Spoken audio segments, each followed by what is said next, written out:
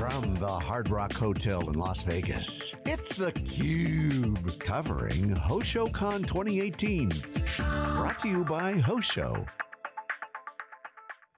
Okay, welcome back everyone. This is theCUBE's exclusive coverage here live in Las Vegas for HoshoCon, the first inaugural event where security and blockchain conference is happening. It's the first of its kind, where practitioners and experts get together to talk about the future and solve some of the problems and massive growth coming. They got a lot of them.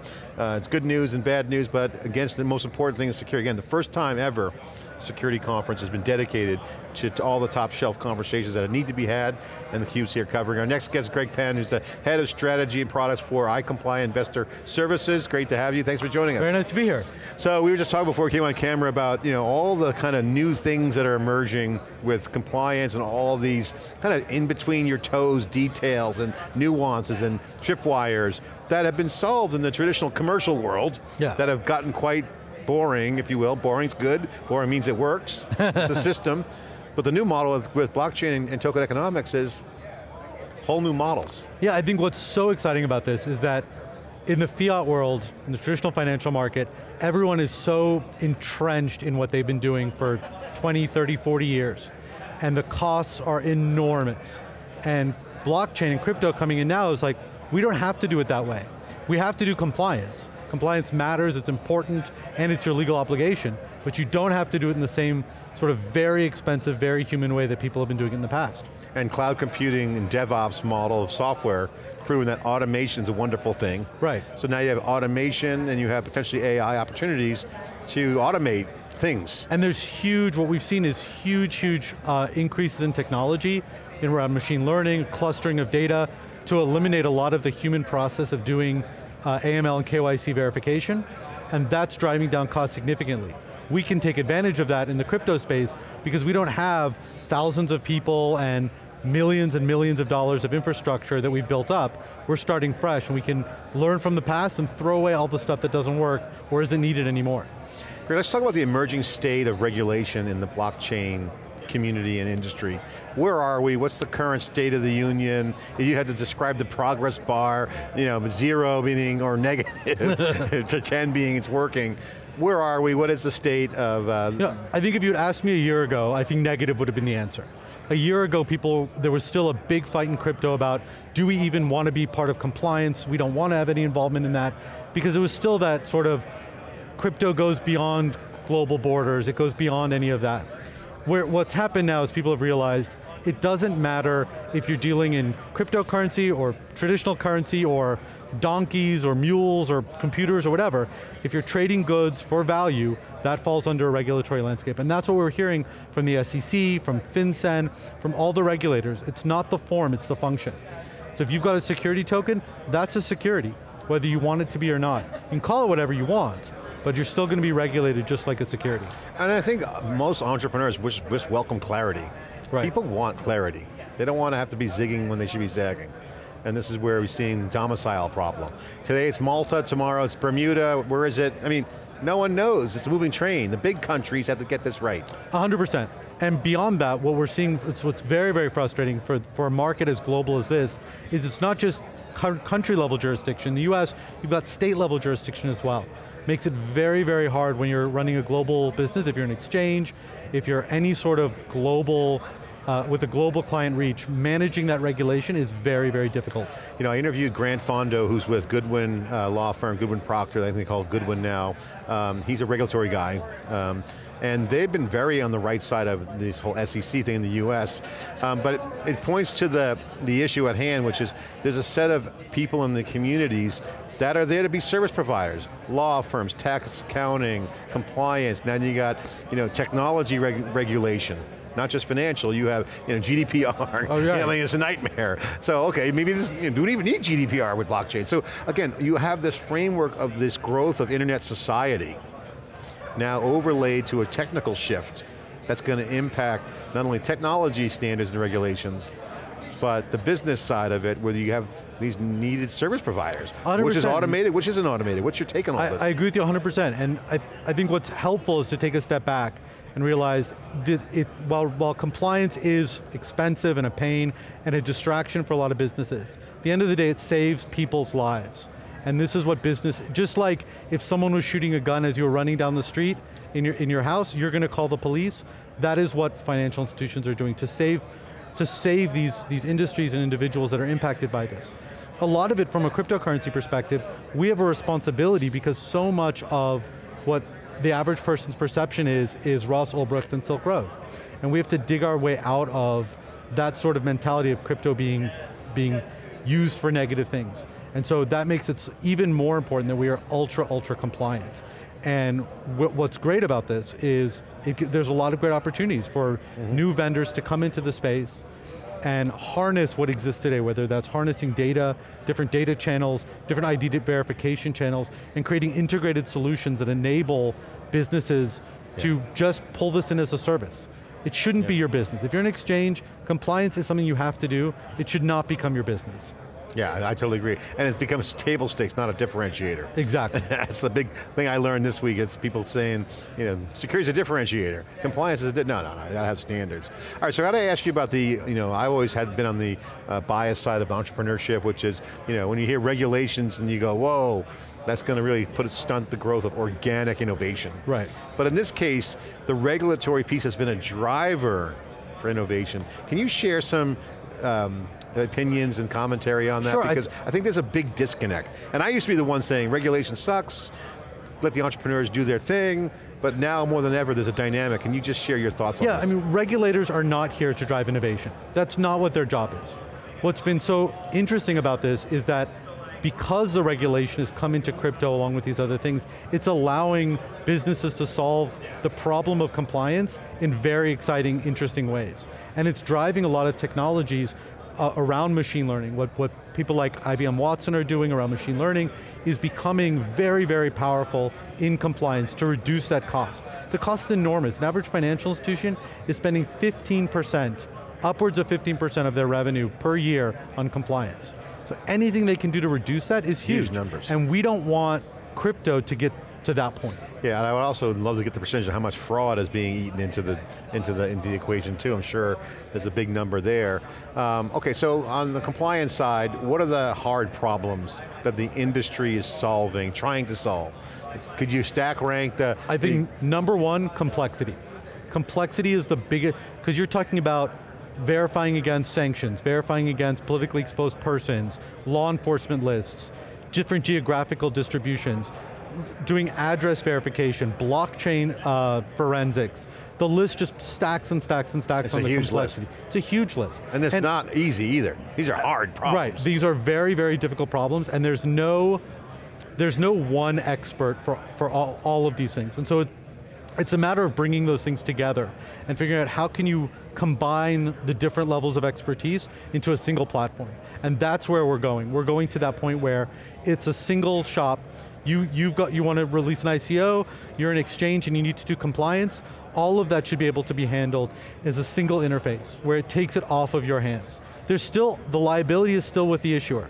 It's still with the exchange. They can't step away from their regulatory liability, but there's a lot that they can do to ease that burden. And to also just ignore and down risk people that just don't matter. So many people are in crypto, not the people here, but there's so many people in crypto, you buy 1/10 of a Bitcoin, you buy a couple of Ether, and you're like, okay, that was fun. Well, do we really need to focus our time on those people? Probably not. Yeah. And a lot of there's a lot of big money moving from big players acting in concert. And that's where we need to be focused, is the big money. We need to be focused on where terrorists are acting within blockchain. That's not to say that blockchain is, and crypto is a terrorist vehicle, but we can't ignore the reality.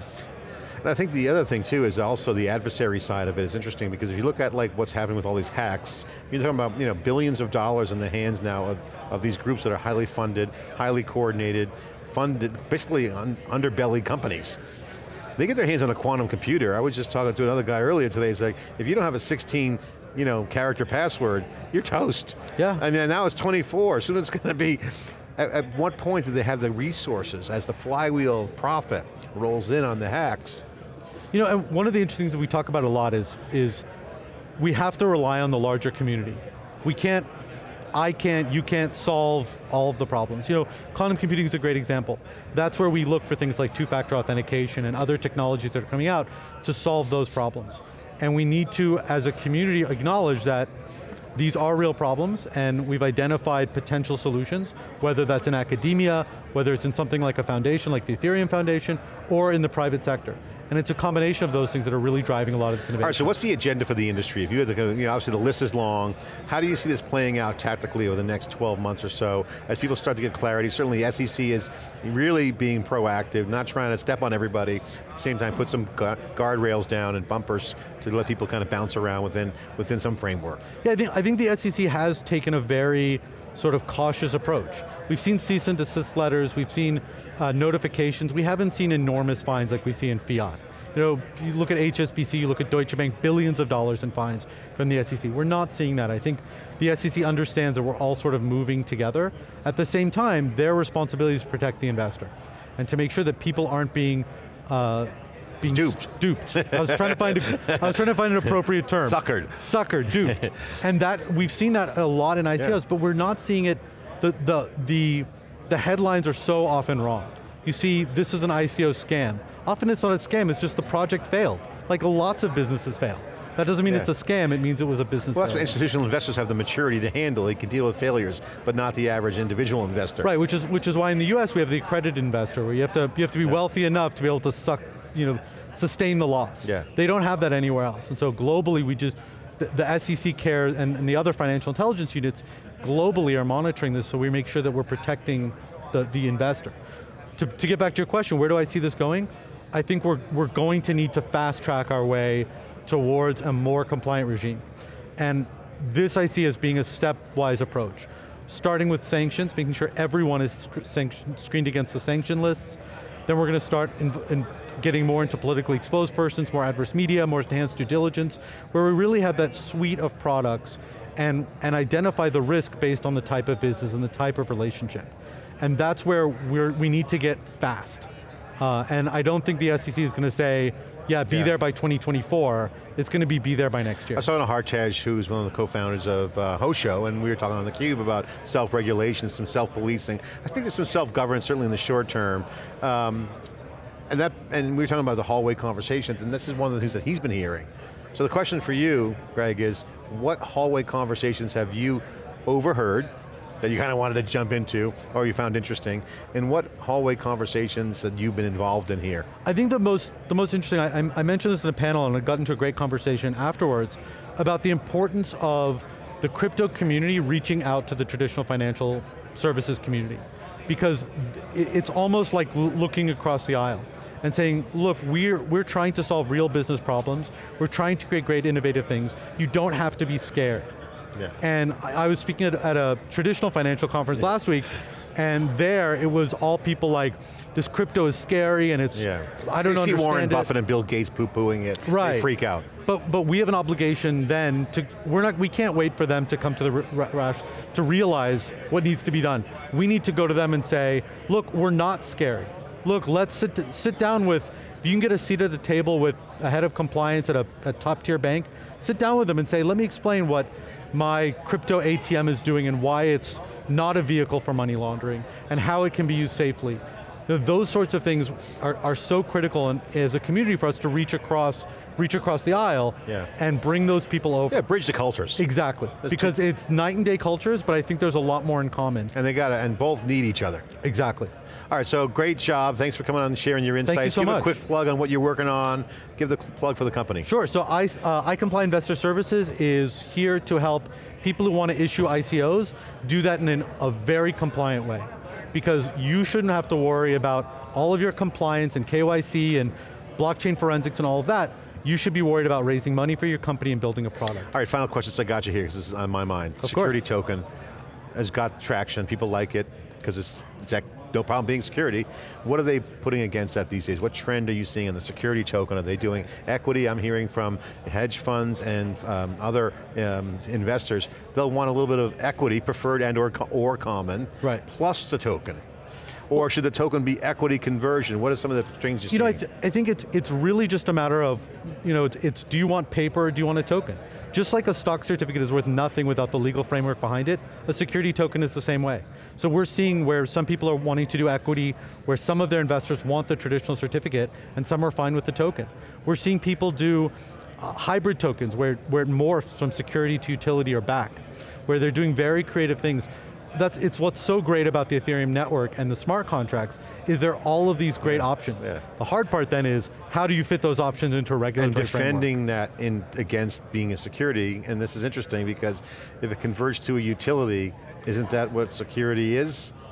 So that's the question. Is that an IPO, is that an IC? Again, this is new territory. Right, and very exciting territory. Yeah. It's an exciting time to be involved in this industry. I just had an 83B election on tokens, first time ever. Yeah, it's an amazing state that we're in, where serious investors are saying, yeah, token's great for me. Give me an ERC20, I'll stick it in my MetaMask wallet. It's unbelievable where we are. And only more exciting things to come. Greg Pinn, thanks for coming on and sharing your insights. Thank you so theCUBE coverage live here in Las Vegas.